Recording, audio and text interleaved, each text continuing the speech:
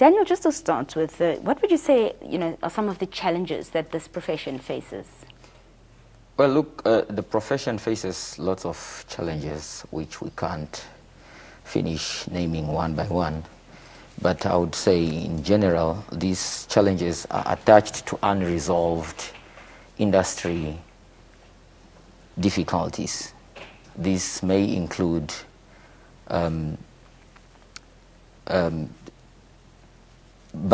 low budget for newsrooms. Newsrooms sometimes finds it very hard to fund their programs and to sustain the dissemination of information with their journalists. But then you also find specific problems that journalists themselves as workers in the newsroom faces. Mm-hmm. This may include low compensation or salaries, and maybe conditions that are not so conducive, maybe lack of appreciation and so forth. Mm-hmm. But key to that is also a question of censorship. Mm-hmm. There is a general feeling that journalists, although not widespread in Namibia, are somehow censored. The information is censored. They do not have that much freedom to express themselves or to speak truth to power, as alluded to by the Secretary General of the United Nations. Speaking truth to power is quite a sensitive thing that sometimes journalists feel that they don't have, unfortunately, that luxury. Mm-hmm. Namibia has ranked #1 for many years, as you do know, in terms of where journalists are free to express, and in terms of how journalism is seen in Africa and also globally. Do you say that doesn't speak to the true picture of what is, on the ground? Generally, I would say Namibia is a country that has maintained peace from independence, and that does not only go politically. Insofar as journalists are concerned, we have never seen journalists killed or arrested arbitrarily because they reported ABCD that is controversial, or they spoke truth to power, per se. But there is always a question that, Nina, I like to ask. To what extent do we say enough is enough?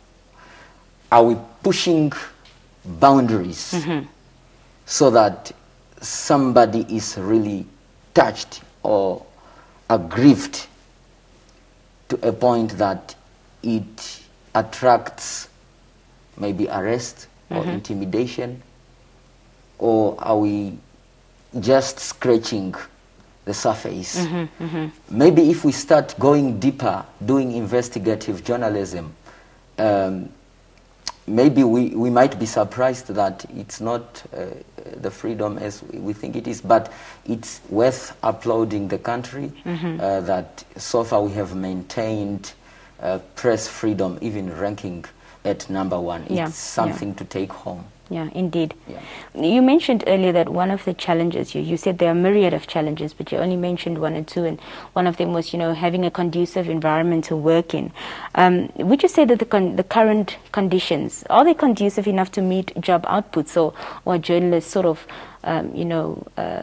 shortchanged in that manner? You see, it will vary from one media house to another. The conditions in the newsroom at NBC might not necessarily be the same with the conditions at New Era or any other media house. But I would say generally what we pick up in conversations with our counterparts from various media houses is that there seem to be a general, I don't know whether we should call it a perception, that journalists are not well appreciated. Right. They are not well remunerated. But we need to define what is a conducive working environment. Correct. It's us journalists, the onus is placed onto us to define what is a conducive environment and possibly work towards attaining that conducive environment. Yeah. Because if we wait, I don't think there will be anybody that will do it for us. In your opinion, Daniel, what would the right conditions of operations be? Like we said again, appreciation for one's work as a journalist, but not only that, with the evolving world of digital migration and so on, we have seen with the challenges of COVID-19, for example, there's an issue of working from home. There is an issue of now social media taking over the media. So we may need to equip our journalists with the available technologies that will enable them to optimize their content to be compatible with social media and the evolving technologies. Do you think this year's theme for World Press Day, journalism under digital siege, is befitting? I think it comes at the right time where we are talking about digital migration.